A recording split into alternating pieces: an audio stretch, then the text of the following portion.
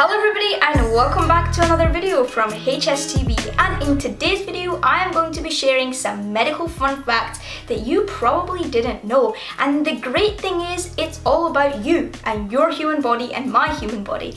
Now if you're new to the channel and you don't know who I am, I'm actually a medical student at the University of Edinburgh.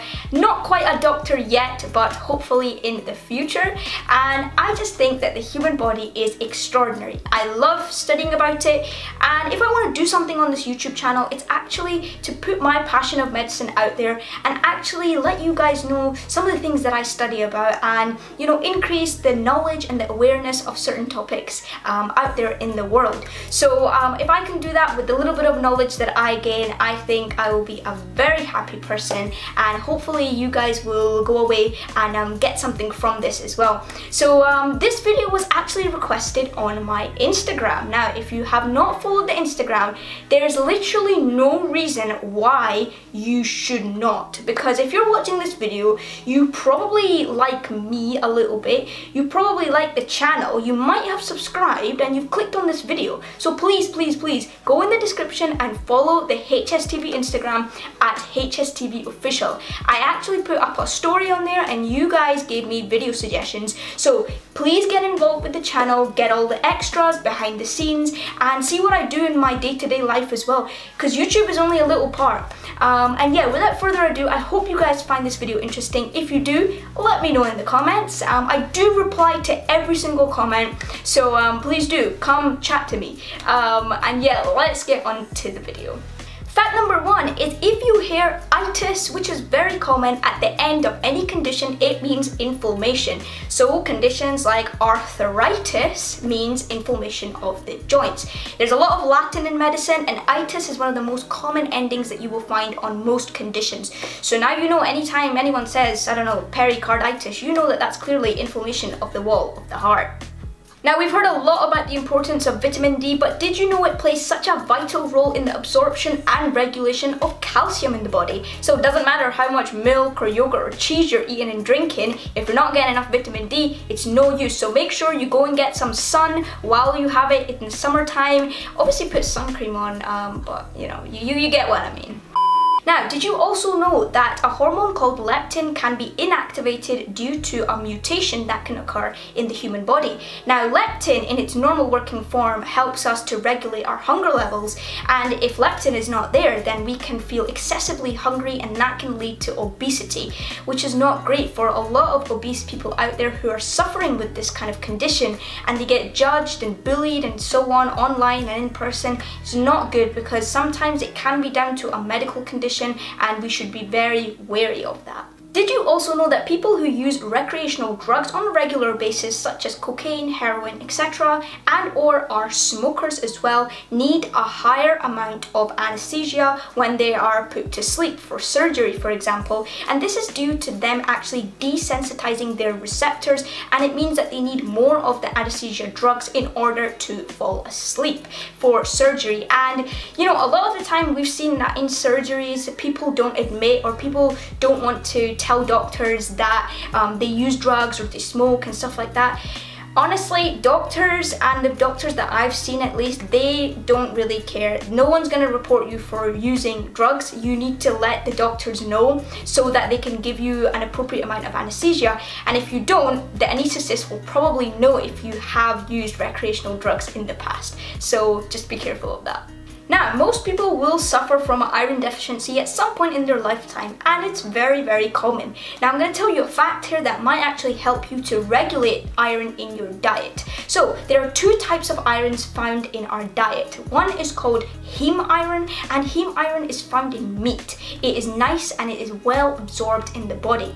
There's also non-heme iron, and that is actually found in your cereals and vegetables, and that is not as well absorbed in the body. So, red meat is a great source of iron if you are feeling iron deficiency, or if you just want to get a kick of iron throughout the day. It's a great source and I highly recommend it. Now the next fact I'm going to tell you is actually pretty mind-blowing, and that is for every breath you take, every time you inhale, you take in between 100,000 and 1 million microorganisms, and 700 of those live in your body on a day-to-day basis anyway. Now you probably know that your stomach has acid in it. You know, we've probably all suffered from acid reflux or heartburn or something along those lines. But did you know that that acid is actually strong enough to dissolve you and kill you? It doesn't, because of the lining in your stomach quite cleverly keeps it contained inside, and it doesn't let it damage the rest of your body. But that is why acid reflux can be very uncomfortable and not a nice sensation. Now, you may think that when things go wrong in the body, it will always lead to a really bad condition or a disease. Well, actually, things are going wrong in our body all the time. But why it doesn't lead to a bad condition or disease is because our body has mechanisms in place which fix things as soon as they go wrong. And one of the coolest mechanisms is called apoptosis, which means programmed cell death. And this will essentially mean that anytime a cell is not growing properly, i.e. it's overgrowing, so can form a tumor, or undergrowing, as in also that's not good, then it will just kill that cell off. And this is very regulated, it's very controlled, and in no way does it damage anything in the surroundings. So it's a brilliant mechanism, and if it wasn't there, we'd all be suffering from cancer and tumours all day long. Okay, now the next fact that you may hear around the hospital or from your doctor friends is the word dyspnea, and it actually means shortness of breath. But be careful not to mix this up with dysphagia, which is actually difficulty swallowing. Okay, now this one is to impress your friends. The term orthostatic hypotension describes the sensation in which we are sitting down and then we kind of dramatically stand up and we get this kind of blackout sensation.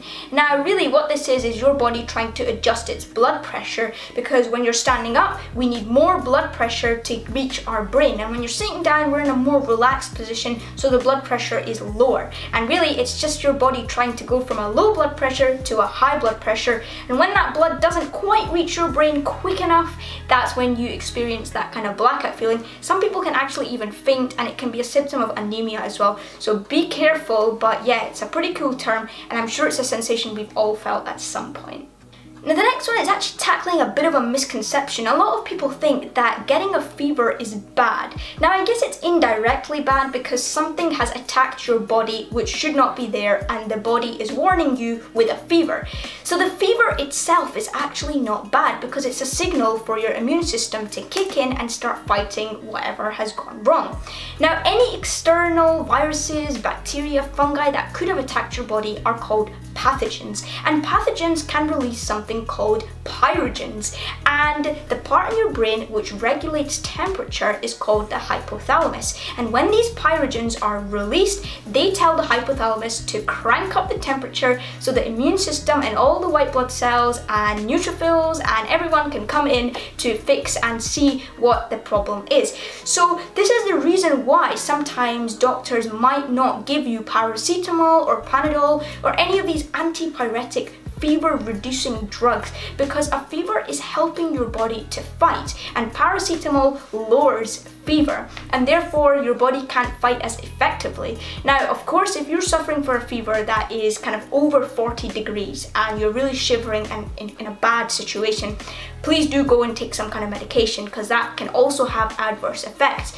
But for most kind of low-grade fevers, taking paracetamol will not fix the problem. It will not make the bacteria or the virus go away. You just have to rely on your immune system to fight it and get you through it. And the last fact to really show you how extraordinary your body is the fact that your heart every day pumps 100,000 times, as well as 2,000 gallons of blood every day. Now, if that isn't extraordinary, I don't know what is. Alright guys, well if you have enjoyed this video and you have learned something new here or there, please do give this video a like, subscribe to the channel if you at all feel you want to see any more of my content. It really helps me out, makes my day, and you know, you guys are the motivation that keeps me going with this channel. So thank you to everyone who supports it, and anyone who's not subscribed, please do come and join the HSTV family. Got so much content. I'm always open for video suggestions. Let me know what you guys want to see down in the comments, and if you enjoyed this video, do you want a part 2? Because trust me, there's a lot of extraordinary facts about the human body, and this was only like a tiny drop. So yeah, I really enjoyed making this video, and I hope you have enjoyed it too. And yeah, I will see you all in my next video. Goodbye.